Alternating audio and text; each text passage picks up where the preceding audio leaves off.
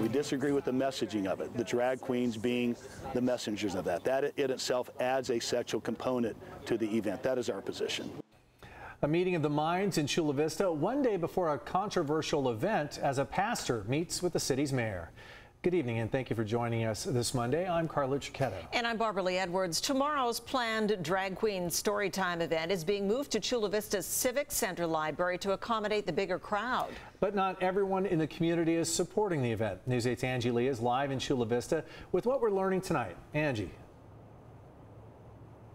And Carlo and Barbara Lee, we are learning that the city of Chula Vista's mayor, along with the pastor, had a chance to meet face to face and have a heart-to-heart talk. We understand that meeting was quite a lengthy one where the pastor was able to express why he wanted Storytime canceled, and the mayor was able to share what types of books would be read. In the end, it appears the story continues.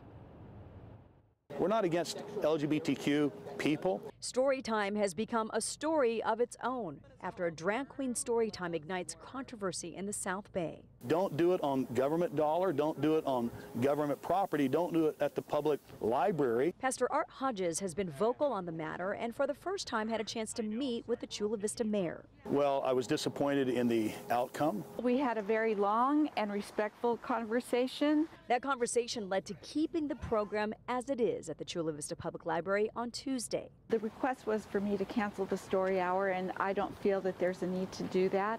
And the story has now grown from story time to possible links to hate crime at Pastor Hodges' church.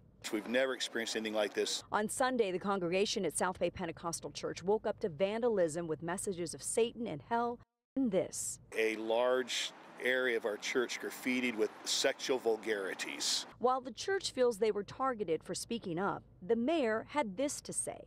I've talked to our chief of police and the captain that's investigating this, and there's no direct link, we don't believe, between what's going on the story hour. While neither sides could see eye to eye, their meeting did confirm 2 books will be read at Drag Queen Storytime. She said that neither of the books have any sexual component to it.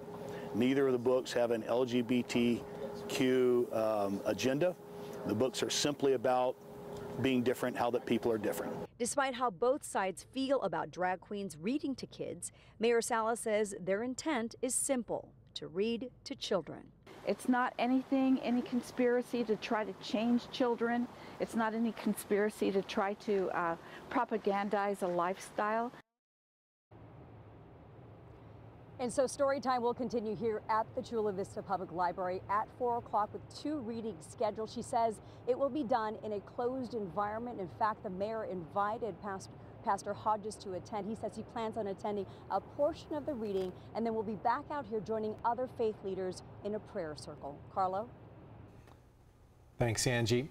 Okay, we would like you to weigh in. Would you let your child attend Drag Queen Story Hour? Let us know. Go to cbs8.com/vote, or you can use the News 8 app. It's really easy to do on that. We'll update the results a little later in our newscast.